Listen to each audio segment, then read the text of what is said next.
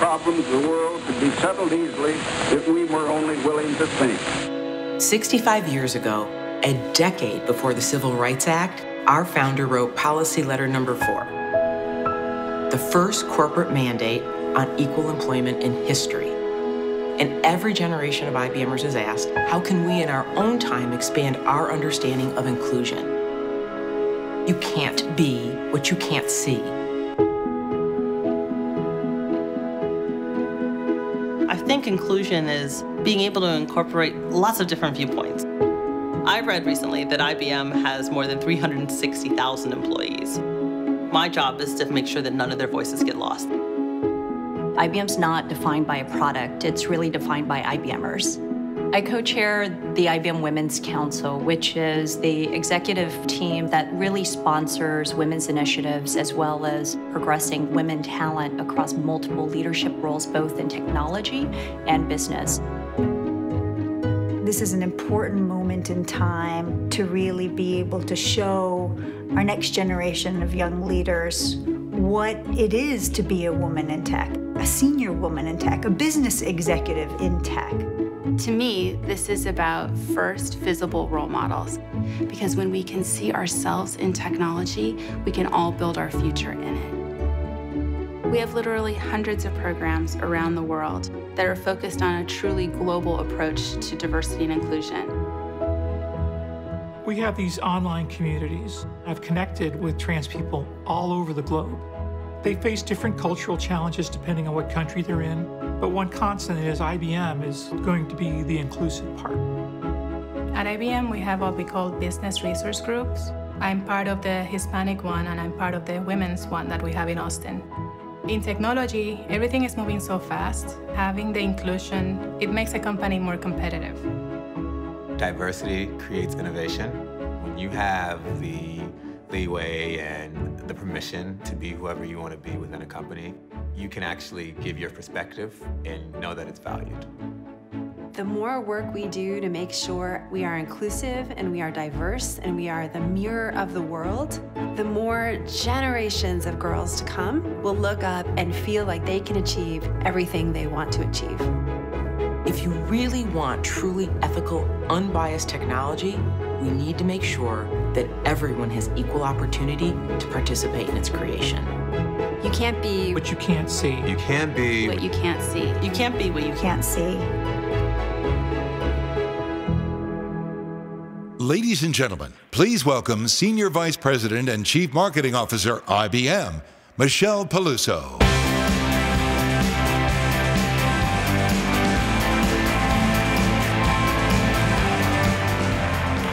Well, hi everyone. I am so thrilled to be here. So as you can imagine, throwing an event for 30,000 people in Vegas is just a little bit stressful.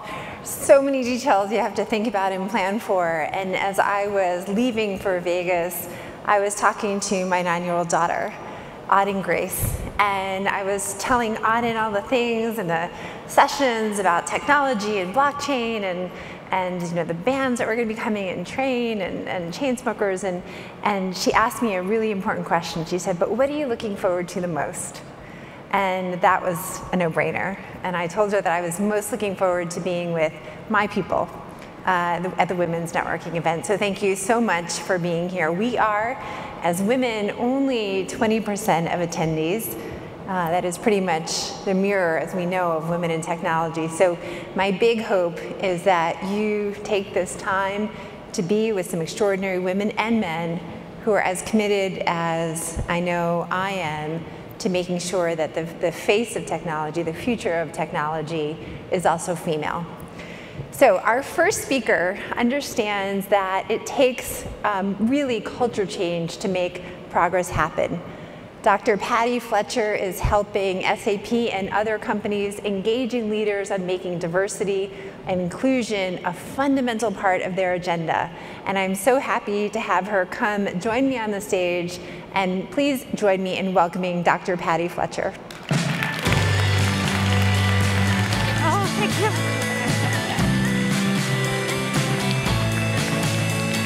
Thank you. Rocket. Yeah. For For as long as I can remember, I have had this unexplainable connection with my grandmother, my mother's mother. My sisters and I called her Little Nana because she was about 4'7", and I exceeded her height despite being petite myself by the time I was about 9. I spent the first 5 years with my Nana. She watched me while my mother worked every day when working moms really weren't a thing. And we had so much fun. My memories are of amazing Armenian comfort food she'd make, songs she'd teach me. But I never really understood who she was. And in fact, everything I knew about my grandmother, who I loved so much, was what my mother told me. I knew that she was orphaned at 6 months old due to the Armenian genocide. I knew that at the age of 19, she was finally able to immigrate to the United States because she was going to marry my grandfather through an arranged marriage. When she died in 1998, my fascination with her only grew. And so I started to try to research her life, but I couldn't. There were so many things that were missing, and I knew that I had to learn how to research like a scholar instead of a business person. So at what was probably the most inconvenient time in my life, 2 small kids at home, my job ultimately felt like I was being paid to go on a plane and fly to places, I decided to go back for my PhD so I could learn to research like a scholar.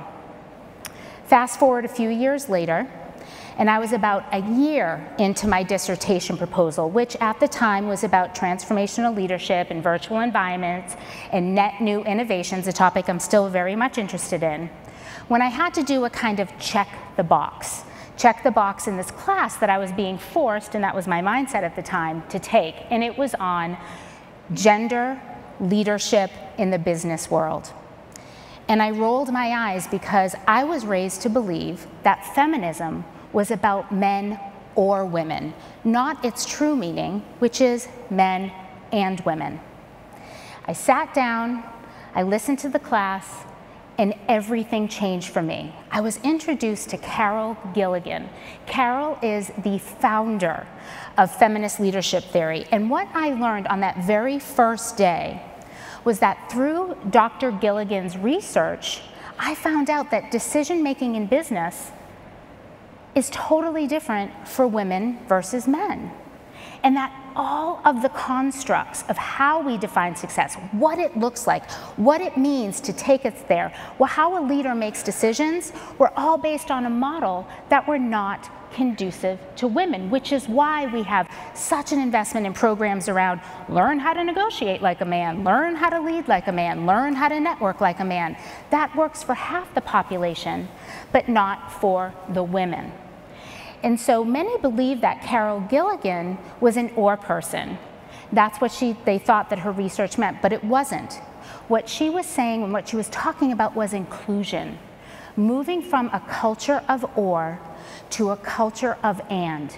We needed to be able to have work environments that supported both female traits and male traits. So, much to the chagrin of many people, mostly my husband and children, after a year's worth of effort, and anyone who has done a PhD knows that that proposal feels like just as much work as the actual dissertation, after that class, I scrapped it and started from scratch. And instead, because I grew up in technology, I of course couldn't help but look around the room and realize my unconscious bias around I was always the only woman in the room, whether it was grad school or was at my job at SAP. And I wanted to understand why. Because I'm a transformational leader, I focus in on the boardroom. That's where tone at the top is everything, right? That's where culture is. So my dissertation was on women who held board of director positions in publicly held life sciences and technology businesses. And this was about at the same time I started learning more about my grandmother and her family. My grandmother wasn't just orphaned. Her father died when her mother was 6 months pregnant with her. When she was orphaned that day, her mother had heard that the soldiers were coming to their part of Harput in Turkey, that no longer is called that, in order to rid the village of Armenians. So her mother decided to sacrifice her life in order to give her children a shot. So she hid my grandmother, 6 months old, in a bureau drawer, hid her 8-year-old sister somewhere in the house, sent her 12 and 13-year-old daughters, the oldest girls, to a church to pray, and sent her sons with the other men in the village that they lived in to the mountains with rocks and sticks to be able to defend themselves. And then my great-grandmother was killed.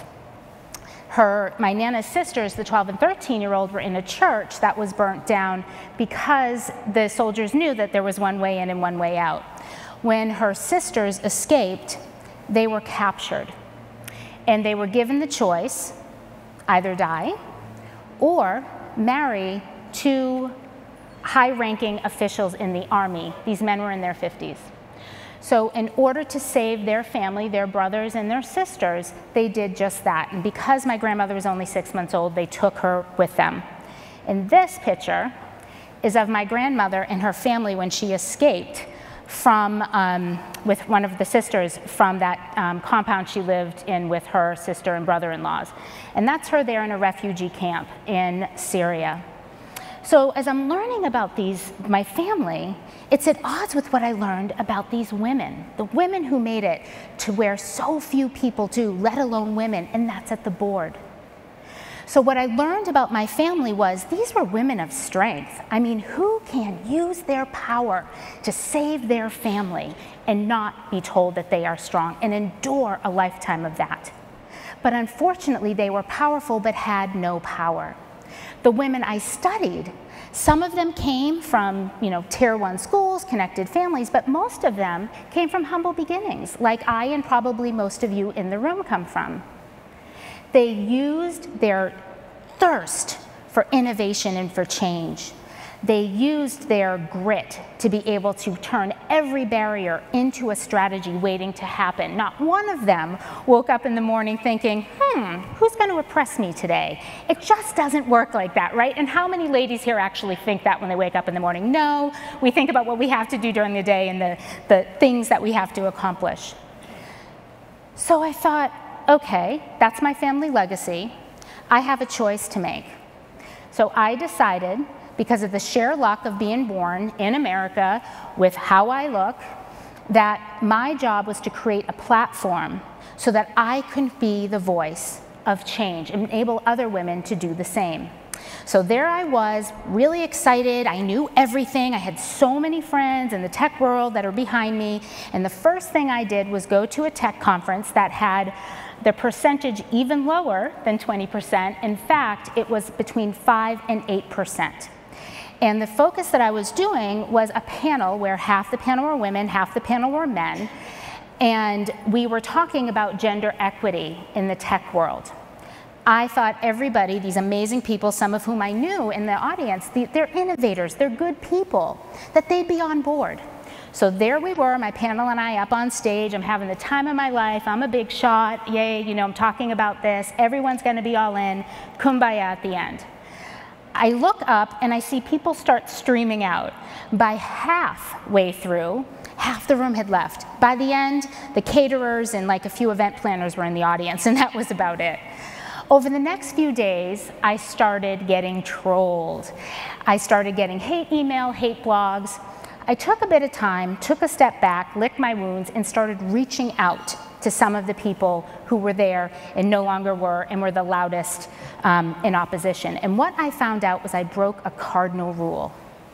You see, although I knew and understood that the topic of gender equity in the workplace is a systems issue, right? That men don't need to be fixed, women don't need to be fixed, I made it about blame and shame. I didn't focus in on the system. So as I started to remember that, I realized that this truly is a cultural transformation, right? It's not just a change in what we do, it's a change in how we do it. And as I spoke, not only during my dissertation with the men on the board level, all the way down to individual contributor that helped me create and relive or have some really good connections after that conference with especially some of the biggest derailers, what I found was with the hearts and minds where I could meet the men, right, who I needed at that table because this is a systems issue and a cultural issue and not a female issue, that they came to this topic with interest and passion when they had a daughter. And actually, research from Harvard just a few years ago shows that that is still true. But what have we learned over the last 18 months? We learned that we need more than that. Looking at the workforce, now finally having people who report to me having a place where I really do, my job does depend on all the best and available talent, I needed a new way of connecting with all decision makers, not just some. So how do we make that real? How did I turn all this passion, all this desire to change the way the world views women leaders and how they view themselves, and that is my mission? Well, I started working with SAP and SuccessFactors on figuring that out. SuccessFactors is the HR cloud solution that SAP has. And so here's the challenge. There are 150 different unconscious biases at play at our brains just at work at any given time. 150. How the heck do you attack that? When you talk to most leaders about this topic and operationalizing it, they say, where do I start?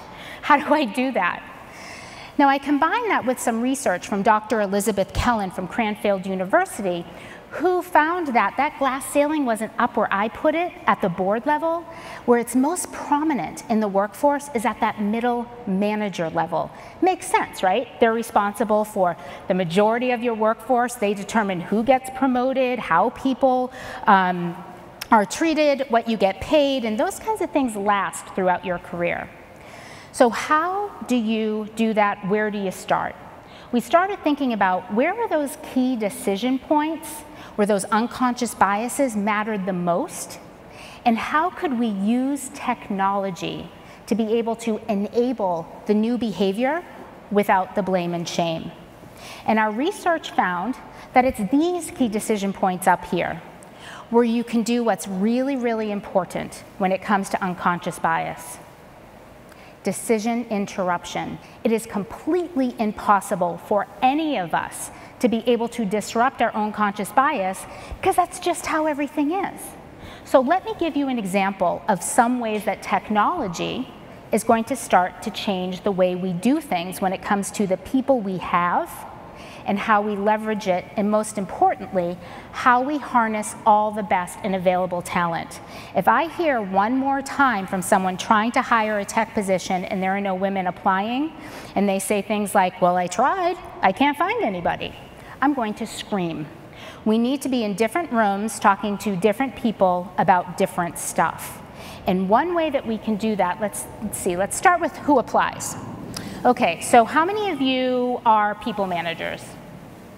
Okay, so you've probably written a job rec or two before. Yeah, that's a pretty rote activity, right? We copy and paste, or we focus so much on the job. Here's the thing, research tells us that there are thousands and thousands of words that attract or offend women, and thousands of words that attract or offend men.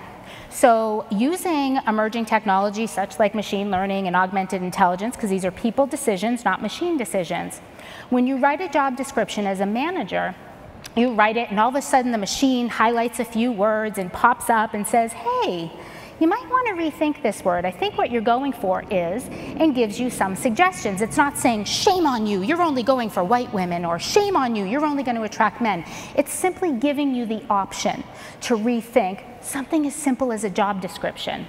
But if we kept it there, and this is really important for business leaders, it can't just be about diversity and inclusion, it has to be about business excellence. It has to be about not only changing why we do something, but how we do it.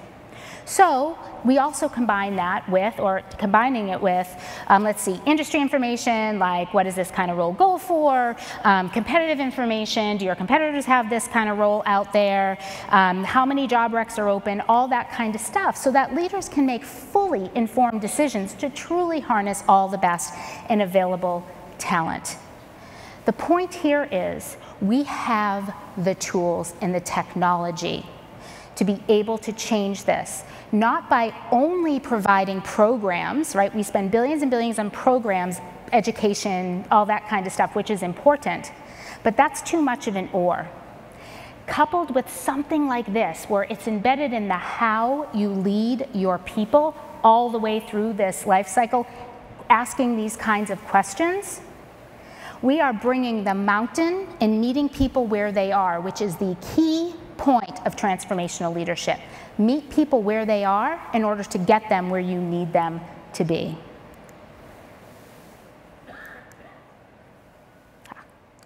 Okay, so what does that mean for you? You know, I grew up in a really conservative family, and my father especially, typical 1950s meat and potato kind of guy. And I grew up as a news junkie because from as early as I can remember, my dad and I would watch the local news and the national news. I grew up with Walter Cronkite, Peter Jennings. I felt like I knew them by, personally by name.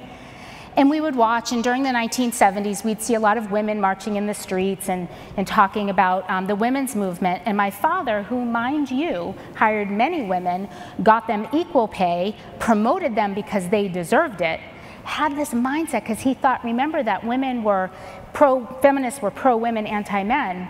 And he'd say things mostly to annoy me, like, if you women wanted equal rights, you'd open your own damn doors. And yes, I still roll my eyes. I can't believe I'm blood related to that. But then I also think, you know what? Oh yes, and by the way, I love saying that when my dad's at a keynote and pointing him up and making him stand up. Oh, it's powerful. Talk about blame and shame. Yeah, so when I think about that, I think, oh my God, my dad has a point. We can sit here and philosophize. We can theorize. We can wait for the women who I spoke with, right, at that board level, because again, it's tone at the top. Unless this is important at the top, it's not important anywhere. But we can wait for them, and none of those women, and since the 10 years that I have spoken with them, have been successful in bringing at least one more woman onto the board. So that tells you something, that we have some work to do. If we wait for them, we'll be waiting forever. It is time to take this into our own hands. It's time. It's time that we opened the door for ourselves. And I am not just talking about the women in the room. I'm talking about the men who are in the room and who are not in this room. To the men, I have to say, this is a door that we need you to open too. We need you on this topic. We need you in the room. We need you in the table, at the table. We embrace you, and what's most important is we've made room for you. So I'm going to ask you a question. If it's your job now to be the change you want to see, if it's your job to say, why would I do this? Why me? And instead interrupt that decision and say, why not me? Who's with me? Who's going to stand up right now and claim their platform to be the voice of change? Who's going to do it? Who's going to stand up? Come on, stand up. Stand up. Who's going to do it? It is time to open the door for yourself for career equity, but also to keep it open for the people who come behind you. Don't worry if you're just doing it for yourself. You're paving that path for the next person. Keep that door open so that all talent, no matter their gender, their culture, their race, they're differently abled, so that they can all pass through that door. And so that we, as a culture, as innovators, as disruptors, that we enable all of the best talent to thrive. Thank you.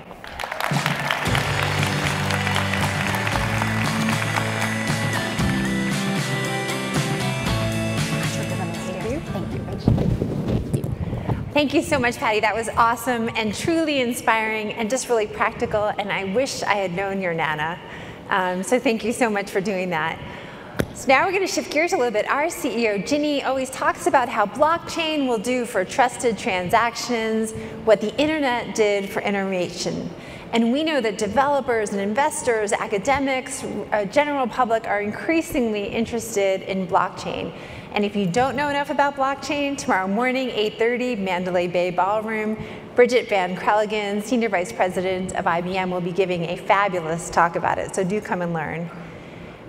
But we often hear, when we hear about blockchain, we think about blockchain, we hear about the Bitcoin brothers, but we know that there are some extraordinary women who are so involved in shaping what this new generation of technology will mean for companies and individuals around the world. And it is my great privilege to bring up two extraordinary women who are shaping the future for all of us.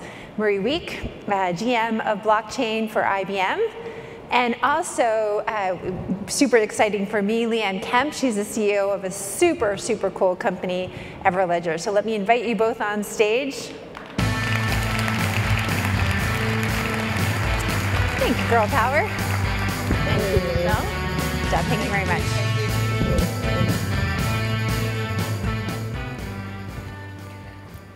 So, very exciting time in the industry, in blockchain. I am delighted to have Leanne here with us, who is the CEO of Everledger. And for those that might have been here last year, she presented on stage about her vision for how blockchain could transform diamonds and how we could use it to really help with, ensuring support for the Kimberley Act. And it's been a very long journey, but the whole series, and if you look on her LinkedIn page, not only is she one of the coolest CEOs, top 20 and all sorts of wonderful things that she's been honored for, to me, she's a trailblazer. That's the whole point. And it even says on her LinkedIn page, I promise my family this is my last startup. She's a serial entrepreneur. Good story. And I'm sure there's a good story behind that, so I'll wait for the glass of wine to hear about that. But how did you, to me, ideas are a dime a dozen. Actually doing something about them, especially in a new space with a new technology, is what really makes the difference. So how did you decide to jump in? What were the barriers? What gave you the courage to take those risks? Let's start with that question. There could be, is there a waiter with some wine? Because this is probably going to be a better interaction with a glass in my hand. But look, genuinely, I was on stage last year, and it gave me the boldness and the confidence to move forward this year. But I'll sort of start back, in the mid-90s, and now I'm showing my age. The screen is probably showing a little bit more of my age right now, but I began in RFID, which is radio frequency identification.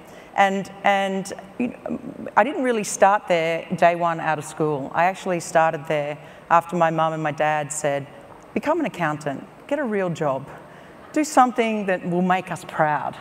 So I did, I tried. I went to a university, actually in far north Queensland, not because it was a good university, but it was because it was close to the beach and I could go scuba diving. Yeah. But I dutifully went out, got a real job for about 6 months, worked in an accounting software business, and decided I don't really like accounting. I don't mind computers, but look at this. Rock star. See? One of the keys is if you ask for it, yes, it happens. Cheers. So open your own door. So it started, yeah, it's very true. I'm not sure who's going to close it behind us, but it's going to be an interesting ride. So look, starting out, beyond school, trying to do the right dutiful thing with your parents and follow a normal career path, it didn't really fit with me. So I had to admit to myself that this is not the mold that my parents and even my family wanted for me. So why don't I just rethink what is potentially possible for myself, get my hands dirty. If my brothers can do this inside of their own bedroom and play with computers, then why can't I? And so wind forward 20 odd years later, and I've had a number of different career paths in my life, but I've always actually had my own business. So I knew what that meant when I ended up in London, and someone said I'm a serial entrepreneur. But over the course of 25 odd years, I'd implemented a number of emerging technology solutions in the space. Beyond diamonds, actually. My involvement in diamonds started in 2007. But it was in 2013 I started to see maybe the combination of my previous life skills could be put together and to solve a problem. And so I thought, that would kind of be cool. No one's doing it. Because I've been a software engineer for 20 years, I knew that if I thought something was possible, I had the skills myself to be able to write it, so I did. I wrote it at a hackathon in London, in the Google campus, and won the Innovation Award. But I had to really go further than that. And so it was, yeah, cheers for that. And so, but I guess you can create anything these days with emerging technology, but the reality is you have to be able to take the time to distill the technology to its purest and most potent form and understand beyond anything, it's actually not about the technology, and sometimes it's not about the people, it's about understanding the timing and the rhythm of that timing. And so that was the piece, I think, that sort of came together for Everledger. And from there, once you had the timing, you understood the problem, you could bring together a future imagination and the tools were available, then I guess the rest is sort of just mechanics. You know, it's like playing Sudoku. You're going to crack it one way or another. Eventually. But so now in this arena, all of the discussion, Michelle even raised it as well, you know, blockchain and bro culture, and we're going to create a new Portopia, you know, in Puerto Rico now, and a bunch of other ideas. I actually see far more women in blockchain than I have in other emerging fields. There are leaders across the space, you know, certainly you, Blythe, Amber, I mean, there's many, and certainly a host in IBM and in our ecosystem as well. Why do you think it's different? You know, this is a question you've just caught me on. So why do I think it's different? You know, I've just had a moment in time that I've realized women do something really well. We have an inherent emotional intelligence. And I think over the course of the last 10 years and 20 years, we've also enabled ourselves to understand the importance of literacy. You know, we have to teach our children how to write and how to read. And we've recognized those that have come from a pseudo-technical role or have been involved in technical companies need to understand that we also have to have a digital intelligence. Right. And so those that have the experience or the maturity to be able to combine those together, I think we're able to advantage what the potential of blockchain can bring to next generation, not only for ourselves, but you know, for the next generation of our daughters, and of course, you know, for our grandchildren. But beyond that, blockchain is a network technology. It relies upon an ecosystem, a village, you know, to be able to bring that together. And inherently, we are, as women, our role is to bring our arms together around something, to create a family. We bring that. So if we can sort of combine that inherent DNA that is us, that nurturing type, to bring together the equal base of equality, and we can transform that into a digital language and a digital platform, then why not? I think that, you know, that's really why I think this technology is different to others.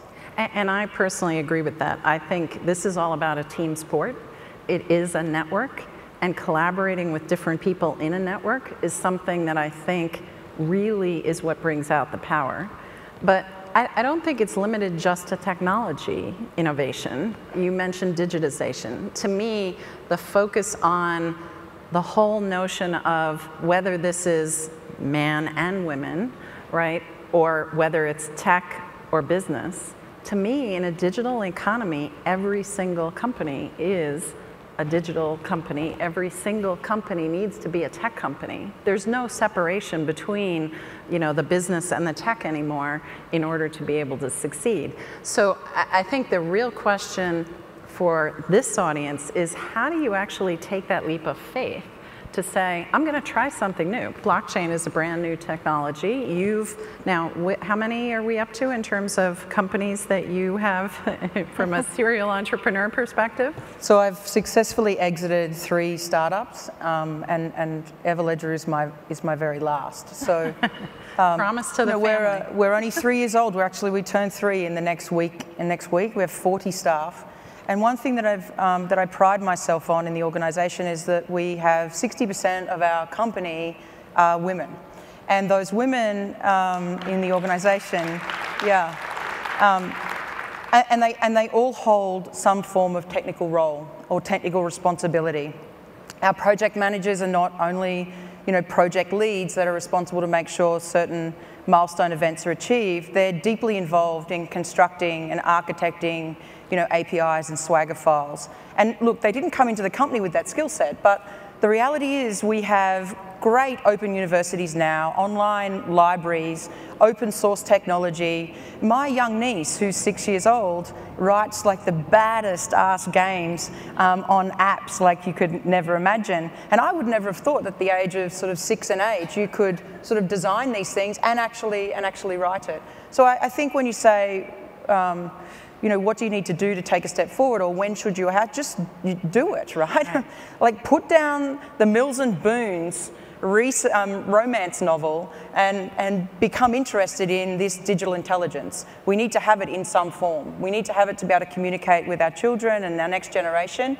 And so why not sort of put some of those tools, pick up a digital handbrush, like a paintbrush, and start to sort of create the imagination of where you want it to be. So just to close off in terms of advice for the rest of the team here, my father immigrated to the country, started his own business. He said anything that you wanted to do, you could learn if you knew how to read.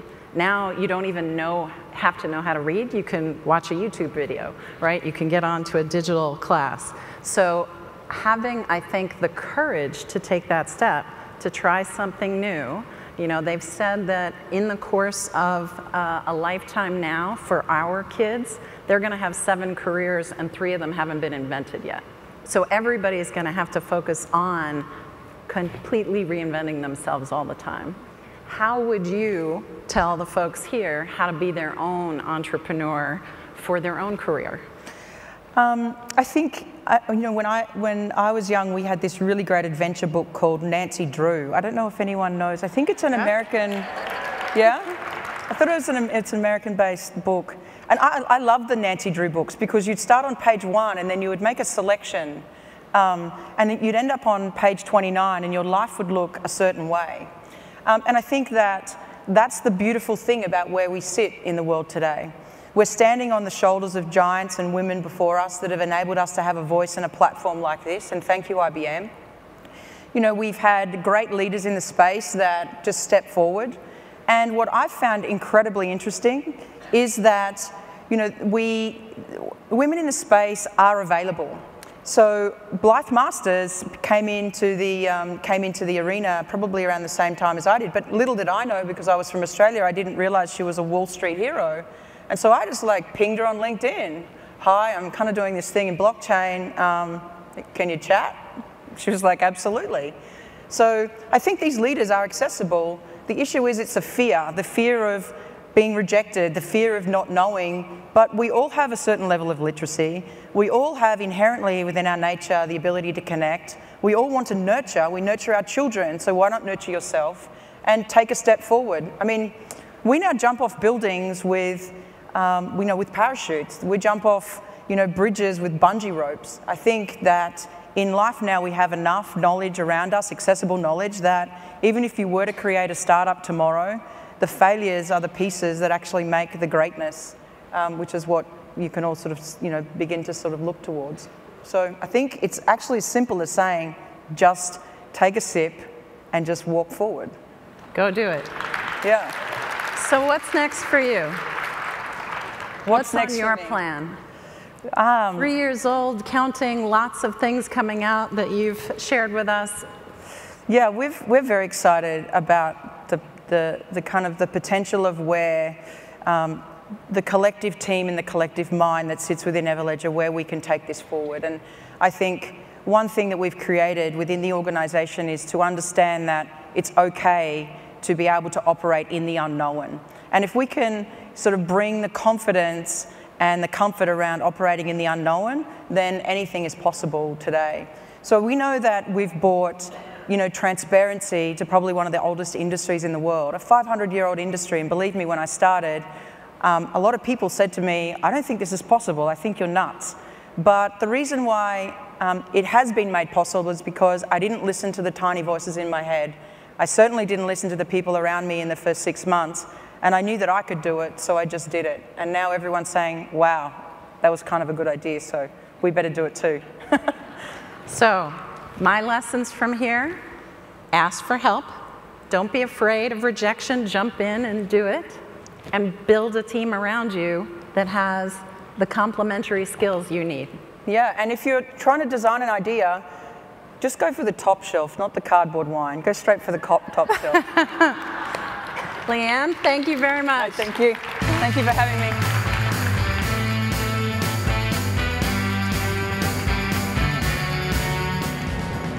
Thank you, Marie and Leanne. That was awesome and so practical. And I love that you asked for your wine. That was great. So 20% of women in technology, 25% in management positions, leadership positions, 15% in C-suite and boardrooms. We're making progress, but it is agonizingly slow. And one of the things I've been writing about a lot lately is we will not be able to bend the curve alone as women. Progress requires not the half, but the whole. And so when I saw a video of our next speaker, I knew he needed to come and talk to us because he's as passionate as I am about men being part of this journey. Jeffery Halter is the president of YWomen, a strategic consulting company that's focused on engaging men in women's leadership advancement, and he was formerly director of diversity strategy for Coca-Cola. So please give a warm welcome to Jeffery Halter. That's not supposed to happen. Just shove it back there. You know, the men have the wardrobe issues. Yep. Oh.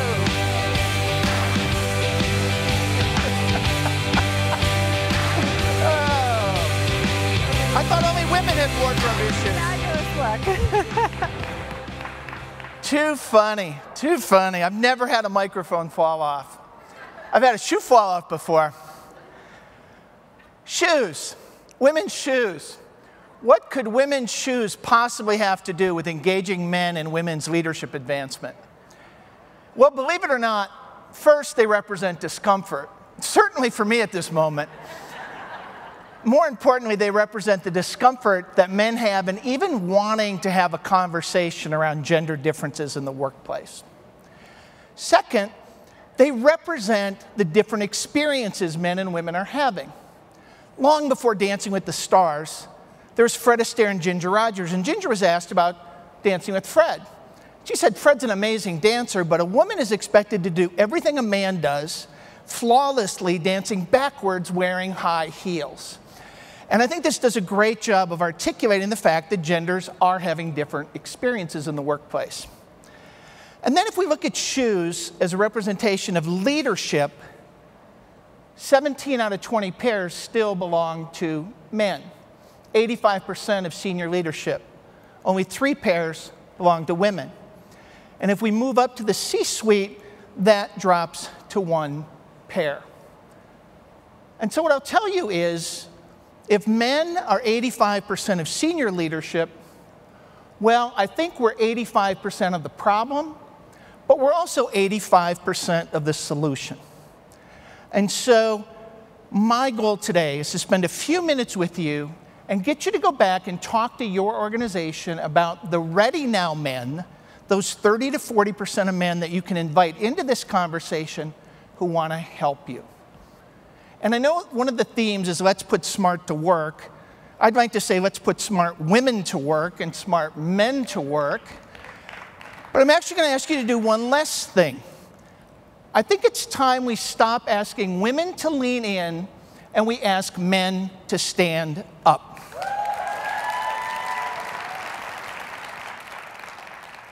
This is not a women's issue. We've heard this. This is an organizational issue. And so what I'm going to do is spend just a few minutes engaging with you on how to have a comfortable conversation around bringing men into this conversation. And so I'm going to get comfortable. And yes, I'm taking the easy way out. And talk about the why. When you go back and talk to men, you have to talk in business terms. The why. Grow revenue by understanding our customers and consumers better. Improve operating profit through better talent management, better engagement, better innovation. Enhance your company reputation. Your reputation is under attack in social media from activist shareholders, whether you know it or not. And it's what great companies do. I would have been so disappointed this morning if Ginny had gotten up and said, I want to make IBM the most mediocre company in America. This is a baseline expectation of what great companies do today. Let me tell you what it's not. It's not a journey. And you used journey right when I came up here. People go on journeys. But I hear a lot of D&I practitioners, diversity and inclusion practitioners, say our company's on a diversity journey. I was in sales for 20 years. I never went on a sales journey. If I didn't make my goal every quarter, they fired me. We cannot let this soft speak permeate this really important topic. It's not a nice thing to do. It's not a women's thing. And it's not a men lose, women win. According to NAFE, National Association of Female Executives, in this country, in best-in-class companies, 2 out of 3 promotions are still going to men, and in most companies, 7 out of 8 promotions are going to men. There is no factual proof that men are being disparately impacted by advancing women. Now, I've been a little hard on the men, so I want to acknowledge the men in the room. The 5, 10 men, raise your hands. Give them a hand. Ladies, when you take over, and I know you will, remember, we were here for you, this 50 of us. That being said, this is the last time we should applaud men for showing up at a women's leadership event. It should be an expectation of every leader in the organization. Yes. And I don't mean to pick on men, but as a business person, this is where the opportunity is. Mercer did a report, 3 million employees globally, and they said which employees are the least engaged in diversity and inclusion initiatives. And the results, 39% of middle managers and 38% of men. Again, not to single them out, that's 4 in 10. I think that might be a good number. But as a business person, this represents the biggest gap that I have to close. You don't have to convince women and people of color and other underrepresented minorities that diversity is a good thing. You've got to convince these 2 groups. And, oh, by the way, they're the largest stakeholders in our company. So middle managers and men are critical to driving this change. And, oh, by the way, best in class looks like 48%. That's a 25% increase if we do this well. So what do? We engage and leverage women. Companies with more women on board, you know these numbers, 53% higher return on equity, 42% higher return on sales, 66% return on invested capital. Anytime we add women to the mix, we get incremental business results. Yet, we just don't want to talk about adding women at the board. But adding women to the board creates an organization where women are allowed to thrive and to prosper and drive exponential business results. So what do men need to do? 4 simple things. Number 1, listen. So many men want to start by leading, and they have no context. I coach men. I coach senior leaders. Take a woman to coffee and ask a simple question. Tell me what it's like to be a woman working here. And, oh, by the way, you're not going to tell me anything. You don't want to be the flag bearer for all things women in the organization. And I coach them to ask again, what else don't I know? And you'll go a little deeper, and then I say, ask one more time. And in that last 10 minutes, I'm going to hear root cause issues of bias that I did not know existed. And then I can start to change things. Then learn. Deepen your knowledge. How do you talk about the business case within your organization? From a revenue standpoint, our customers are changing. Women are sitting on 40% of purchasing desks. I do a lot of work with Department of Defense. There's all kinds of women there. We got a lot of B2B customers here. Well, women are holding more and more IT roles. And there's a great Harvard Business Review study that says you can't show up with a bunch of 42 longs and expect to be successful today. So it's about our customers changing. And then lead. Now's the time to lead. And leadership looks like asking tough questions. Specifically, 3 questions. Leaders need to ask, tell me how many men you lost last year and how many women you lost. I guarantee you have always lost more women. And as a leader, you can't take the answer when you're told, well, she left to spend more time with her family. Because 60% of women leave your company and go to work for a competitor or someone else in your industry or hang out their own shingle. They're leaving because of the company or the manager. Question 2, what's your plan to engage more women next year? What's your plan? Simple as that. And then number 3, how are you going to drive that down to middle managers and men? So that's it. That's the 80% head stuff. You're in a data business. It's about facts. It's about data. This is how we engage men. But advocacy lives in the 20% stuff. It lives in the heart stuff. And this is where will comes in. Advancing women today is actually a lot like diet and exercise. Everybody knows it's a really good idea, and yet we don't exercise and we still reach for the Krispy Kreme. What I have found is will comes from personal accountability, this personal connection, and Patty touched on it. I'm going to take it a little deeper. It's men and women realizing that if we're not advocating for women today, we are betraying our daughters' futures. And I say this because I came to this very late in life. I'm a boomer, and I wanted to raise a strong daughter. I really did. I encouraged her, whether it was soccer or art, music. I made sure my daughter went to a great college. And when my daughter graduates and makes 83 cents to my son, when my daughter is faced with the biases that I know exist in my company, when my daughter has to face Ron down the hall, who I know is a sexist, biased individual, I choose to do nothing. I choose not to advocate for one of the most important people in our lives. The way we're going to drive long-term systemic change for women is to get a bunch of angry fathers to realize the responsibility that they have. Yes, thank you. So what does it look like? It looks like pledging your commitment. Please go to my website. There's no fee for this. Download the Advocating for Women initiative. You print out a form and you sign this. You commit to do one of 10 things, and here's the list of what that looks like. Put your daughter's name on it or a woman in your live's name on it, sign it, and put it up on your desk. It marks you as an advocate. And this visible, symbolic commitment is critical to driving change.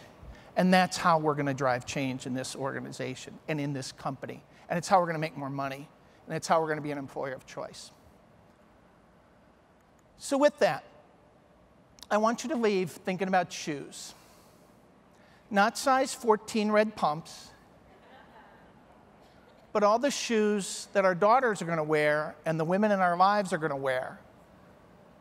And then go back and talk to the men and the women in their lives, in your lives, about the responsibility that they have. Thank you for your time. You can get a copy of this presentation. Reach out to me. I would love to hear from you. I didn't get a glass of wine brought to me. I didn't come up with one. So you can find me at the bar at the end of this. So thank you very much.